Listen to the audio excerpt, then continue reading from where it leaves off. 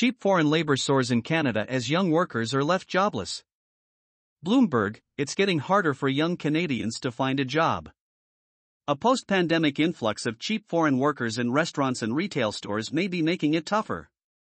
Michelle's started actively searching for work around Toronto in October, just as the youth unemployment rate in Canada began to surge. The 22-year-old public policy graduate sought out teaching and restaurant service jobs to help pay the bills and support her parents, but struck out. I was struggling. I was searching on Indeed, looking everywhere, asking friends and nothing, she said. That was really demoralizing because I had the determination but I was seeing no results. Ease is still searching.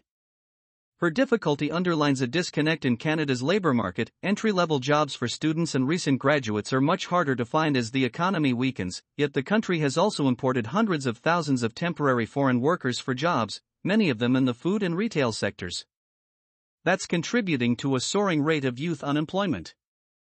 2 years ago, the jobless rate for people 15 to 24 years old was a little over 9%. Now it's 14.2%, the highest level in more than a decade outside of the COVID-19 pandemic. For younger immigrants, those who've landed in Canada in the past 5 years, the unemployment rate is around 23%. An analysis of government data by Bloomberg News shows explosive growth in the number of temporary foreign workers in food and retail over the past 5 years. The number of them approved to work in those two sectors jumped 211% between 2019 and 2023. The rapid surge is partly fueled by the increase in demand for immigration to Canada after pandemic travel restrictions eased. Many newcomers saw these temporary jobs as a step to help gain permanent residency, and many employers relied on the program when the economy reopened. Business lobby groups have argued the temporary foreign worker program, originally designed to help farmers deal with seasonal labor needs, is critical to fill vacant positions.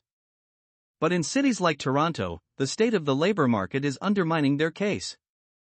Canada's largest metropolis is hardly short of young, available workers.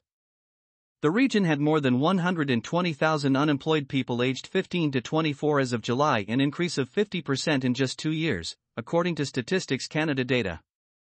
We've noticed more youths are coming to us partially because of the influx of new Canadians, said Timothy Lang, Chief Executive Officer of Youth Employment Services, which helps young Toronto residents get training and find jobs.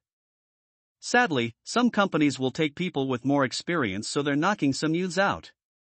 That's the experience of 17-year-old Alexander Clark, who has spent months applying to grocery stores, fast food joints, and clothing shops, but never heard back from any employers.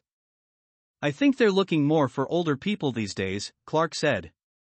A lot less youth are getting employed, you see a lot of older people working at places, not people my age.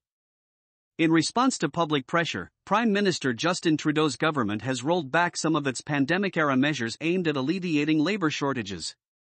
For example, it has curbed the number of hours that international students are allowed to work, and it's promising tougher enforcement against businesses that abuse the system for hiring temporary foreign workers. Still, under current rules, companies are permitted to bring in foreign workers even in areas with elevated and rising unemployment. Canada allowed employers to bring in roughly 240,000 workers under the Temporary Foreign Worker Program last year, nearly double the amount in 2019. About a fifth of those positions were in jobs most common in restaurants and retail stores, such as cooks, food counter attendants, and cashiers. The share of these jobs grew significantly from before the pandemic, while the proportion of foreign workers doing agricultural work declined to 41% last year, from 54% in 2019. Collectively, major restaurant and retail chains make up the biggest group of employers using the program to hire these types of workers, but their reliance on the system is impossible to quantify due to the rampant use of numbered companies in government data. In Ontario alone, Tim Hortons hired at least 714 temporary foreign workers last year, up from 58 in 2019.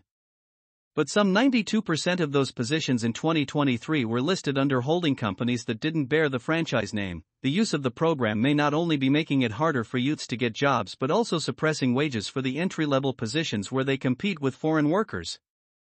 In a sense, what we're doing is we're subsidizing those activities by allowing them to bring in low-wage workers rather than make them pay a competitive wage, said Christopher Warswick, Economics Department Chair at Carleton University in Ottawa, who co-wrote a peer-reviewed report showing firms prefer temporary foreign workers due to their higher efforts for the same wage. wages should go up until labor supply equals labor demand, Warswick said.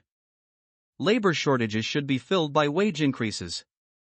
The only thing stopping a wage increase is the profitability of the firm.